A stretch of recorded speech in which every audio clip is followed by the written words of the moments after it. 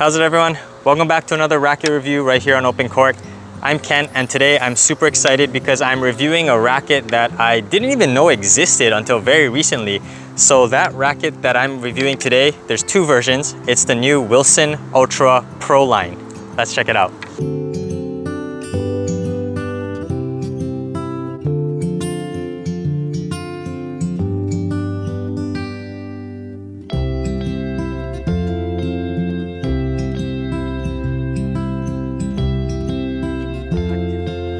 So this new Wilson Ultra Pro line is actually an update to the Wilson Ultra Tour, which was first released way back in 2017. I never got a chance to try that racket, but I did review the Wilson Ultra 100 version 4 earlier this year. And to be honest, I didn't really like that racket. I don't really tend to like those power-oriented frames. The Ultra line is Wilson's answer to Babala's Pure Drive line. And I don't really like those power-oriented frames. They're very beefy, they're very sluggish. I tend to like something that has a little bit more control, less power, and also is a little bit more maneuverable, whippy, and head light. This Wilson Ultra Pro line checks all of those boxes, and I've already played with this racket and we'll get into my thoughts a little bit later, but I like this version a lot more than the Wilson Ultra 100. This Ultra Pro is meant for more advanced players who like to swing aggressively and want a little bit more control for their game. So the Wilson Ultra Pro line is more similar in feel and stiffness to the Wilson Burn line. It is a little bit on the firmer, stiffer side, which I really like. The blade and the Pro Staff and the Clash especially lean more towards the flexy and soft, comfortable racket. So I just want to say that the Wilson Ultra Pro line has a really nice glossy blue finish. I really like this paint job. It shines brilliantly in the sunlight, and I think it's a really nice paint. There's only one difference between these two versions of the Ultra Pro line, and that's the string pattern. So now let's take a look at the specs. So here are the specs to the Wilson Ultra Pro line. As you can see, 97 square inch head. It's right around where I like those 97, 98s. The weight and balance is the same as my Speed Pro, 305 grams unstrung, 315 millimeter balance, so it should be nice and headlight and whippy. That beam is ultra thin, pun intended, 20.6 millimeters straight. I like thin beams because they're very aerodynamic, they cut through the air well. And as you can see, the only difference between the two versions of the Ultra Pro is the string pattern. There's one 16 by 19 and another 18 by 20. This 16 by 19 pattern is on the tighter side though. Alright, so that does it for the intro for the Wilson Ultra Pro line. Let's jump on the court and let's play with these.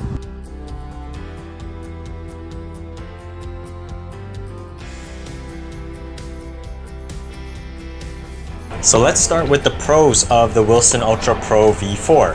I have to be honest, I never expected to like this racket as much as I did. I love this playtest so much, I'm honestly surprised. This racket felt very similar to my Speed Pro. The weight and balance are similar and the string pattern feels tight and controlled. Both versions are fantastic baseline sticks. I haven't felt this confident on my ground strokes with a new racket since the Diadem Elevate 98 I tested earlier this year. Honestly, I didn't feel that much difference between the two versions on ground strokes. The 1619 edition has a tighter pattern than most other 1619s, so I felt more connected on my aggressive shots. I got that low trajectory that I like to have, and that kept my forehands from flying long. The 1619 version had a little more power, so I like that on my two-handed backhand. With the 1820 version, if I was hitting an outstretched backhand, my shot would land inside the service box and I would be forced to play defense. I like to be the aggressor, so the 1619 version helped me hit backhands with more pace and it didn't trap me in a defensive position as often. But regardless, the thin beam, small head size, and tighter string patterns provided great control, and most advanced players will appreciate the specs. For a 97 square inch head, the Wilson Ultra Pro felt pretty stable on fast exchanges. The sweet spot felt fairly big, although not quite as big as the Yonex Percept 100D with its isometric shape. The racket doesn't twist much and doesn't get pushed around when trying to return heavy shots either. I really like this racket on return of serves. The torsional stability combined with the lower trajectory allowed me to swing away on returns and take control of the point. I could hit pinpoint accurate returns that landed just inside the baseline. The Ultra Pro had decent energy returns, so my returns felt heavier and I could see my opponent struggle to get into position to return it. The thin beam allows me to swing fast and come over the ball with my natural wrist motion, and that subtle wrist action gave me just the right amount of spin to drop the ball inside the court. I also really like the Wilson Ultra Pro on serves.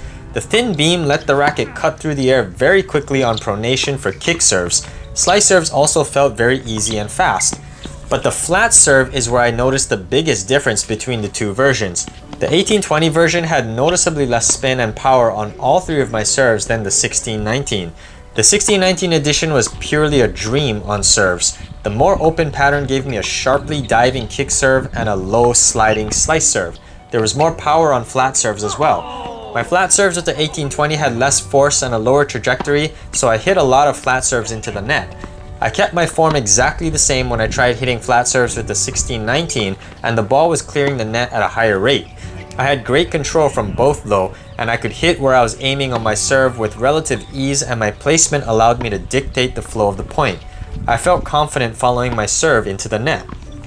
Speaking of the net, the Ultra Pro doesn't pack a lot of punch at the net, but what it lacks in power, it makes up for with control and maneuverability. This racket felt like a scalpel in my hand at net. I have a small swing on volleys anyway, so I felt like I could carve up the court with my volleys. I simply blocked the ball in front, and I was able to hit into open spaces or at my opponent's feet to force defensive replies. I'm more of a touch player at net anyway, so I don't need that much punch. It's shocking to me how similar this Ultra Pro felt to my Speed Pro. The Speed packs a bit more power though because of the thicker beam and larger head. The thin beam really allowed me to knife through the slices, especially on my backhand side. The ball glided centimeters over the net and skidded low. I've been incorporating more chip and charge strategies, particularly on my returns lately. The Ultra Pro's maneuverable weight let me consistently catch the ball in the center, and the tight pattern gripped the ball well to produce low gliding slices. Hitting a perfect slice that barely clears the net is a super satisfying feeling, and I felt I could do that pretty much from anywhere on the court. The feel of the Ultra Pro is more responsive than the Wilson Pro Staff X and the most recent Wilson Blade I reviewed earlier this year. The clash is not even in this conversation, as that racket is just super soft. I appreciated the firmer response from the Ultra Pro line, however, this racket is far from crisp. It is still on the muted side. People think firm and muted is a contradictory description, but in actuality, a racket can be firm but still have little vibration that travels up the arm. I felt this Ultra Pro was exactly like that. Firm and muted for me isn't really a bad thing, but I definitely prefer something with more vibrations so I can feel the pop.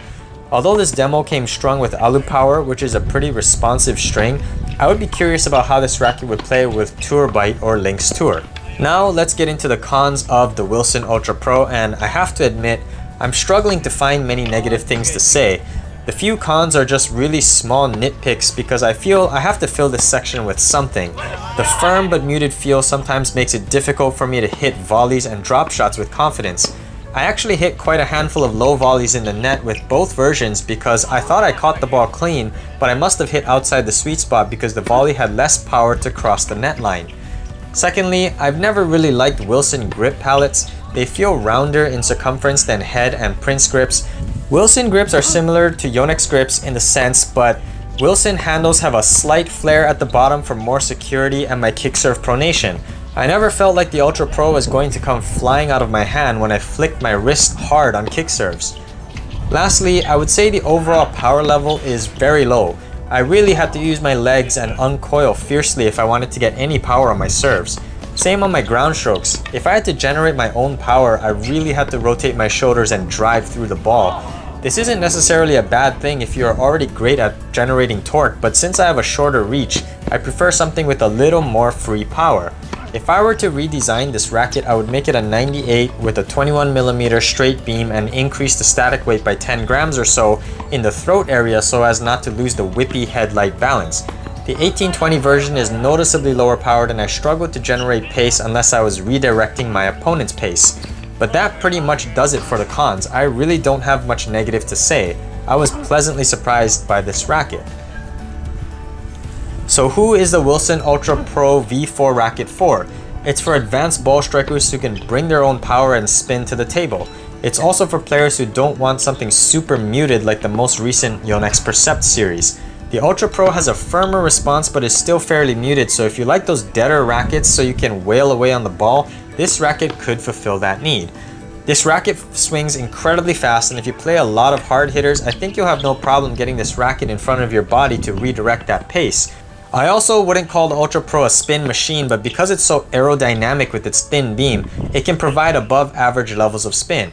Overall, although I usually prefer tighter string patterns for my aggressive game, I like the 1619 version of the Ultra Pro better. That one has a bit more easy power and spin, and the cross strings are really tight together, so it actually feels more like a 1620. So I was incredibly surprised by how much I like this racket, considering I didn't even know of its existence till about a month ago.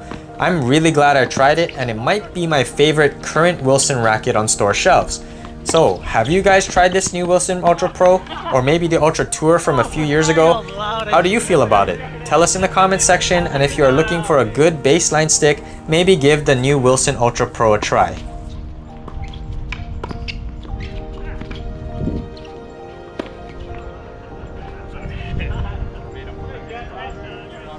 Thank you for watching this review of the Wilson Ultra Pro right here on OpenCourt. If you guys like this content, be sure to overhead smash that like and subscribe button, and I'll see you in an OpenCourt.